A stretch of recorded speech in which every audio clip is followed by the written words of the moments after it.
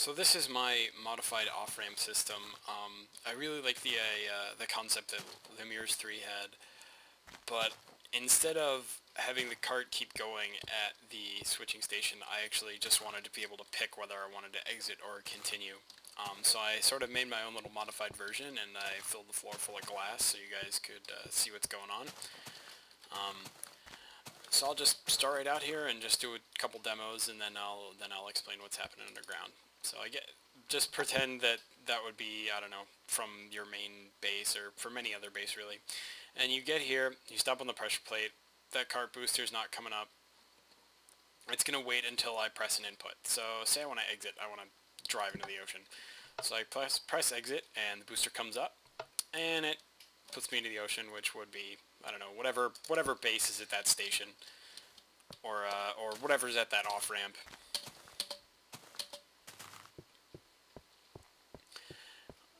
And then you come back, and this time I'll continue on the main highway. So if I continue, the booster comes back up, boosts me, and instead this time I go to the right, and I fall in this little hole, which I don't know, it's just there for fun.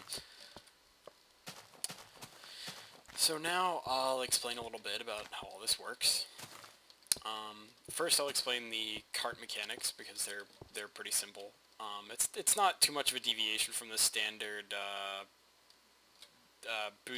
cart holding stuff.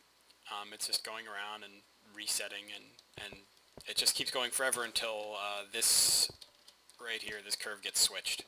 Then it jumps the track and goes up. What I added though was I added this nice little reset, so it doesn't have to do any kind of looping. It just comes back down and resets all over again. What's nice about the minecart mechanics right now is that even though the minecart's going to be coming in and going horizontal, or it's going to be going perpendicular to this track, it's still going to hit this cobblestone block, fall down, and realign itself with this. Since this minecart is going to be right down there, since when this one releases, it's going to be stuck there. When this one falls, it automatically just restarts this looping reset again and waits for another input. And if I stand on here and then press this, you can see what happens. Oop. Whoopsies. I didn't wait long enough. There you go. Whoops. Oh, come on. That was my fault. Ah, crud. Okay, good. It didn't reset anything. Every once in a while, if you screw up with minecarts and blocks, or with minecart track and blocks, it screws up the track and you have to sort of rebuild it. Anyway, back to what I was trying to do. Wait till the cart comes up and step off the plate and see it goes down and then just resets nicely like that. And then it just sits there and waits for input. It's a nice, quick, little, easy way to reset without having to do any sort of weird track shifting. Wow, that was a weird frame skip. Sorry about that. What was I? Oh, whoops, I wanted to go down here. Just real quickly, this was the only part of this that I wasn't real pleased with, because I like to hide my redstone, usually. You could fix this by moving all of this stuff, all of these track pieces and this whole RS logic gate down here one block backwards, and you could just add a 5th layer to this wall, and then that last little thing would be hidden. It's as thick as it is, again, to hide the redstone wire, which sucks, but I would rather hide it in a big blocky thing than have redstone exposed everywhere. Anyway, this is the first redstone logic device. It is a RS NOR latch. What these RS NOR latches do is they get one input that sets the latch, and the latch stays set until the other input resets the latch. This left button is the input that's resetting the latch, and this right input is the button that's setting the latch. I added this inverter here because originally when I constructed this, I noticed that when you press the right button, it switched the track to the left, and when you press the left button, it switched the track to the right. So I just dropped this little inverter in there, hooked it up to the output of the RS NOR latch, and that way it fixed it, and it switched those two directions, and it works properly.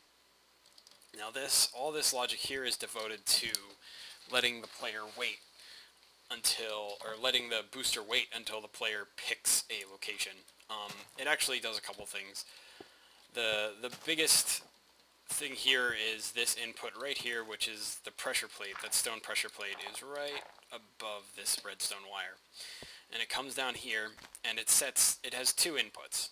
The first input is to this AND gate, so when you're on the pressure plate, one of the AND gate conditions is fulfilled. The pressure plate also controls this wire right here, which is inverted into this RS NOR latch, this second one.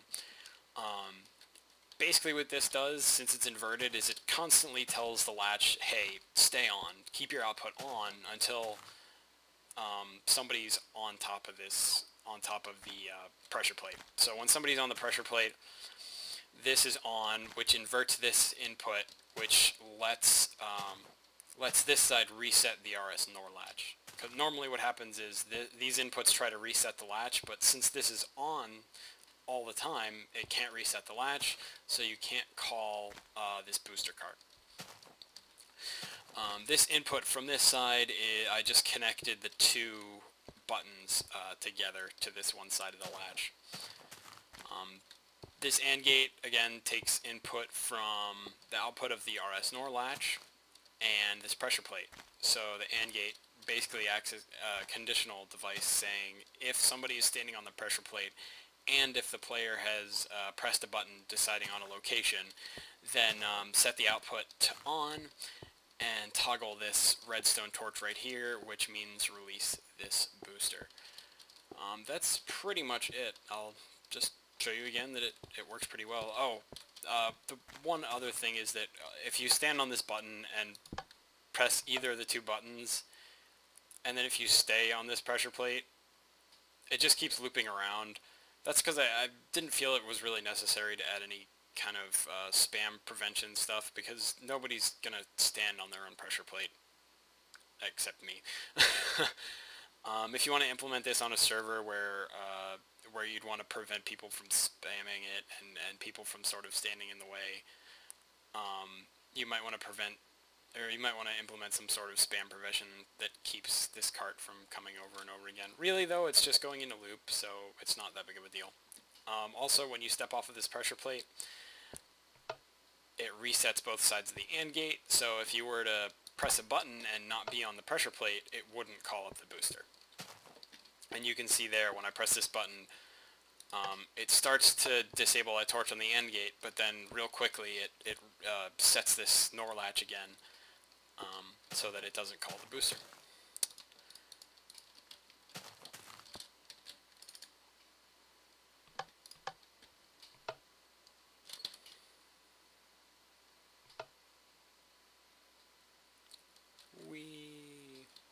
Alright, well, thanks for watching. I hope you learned something, and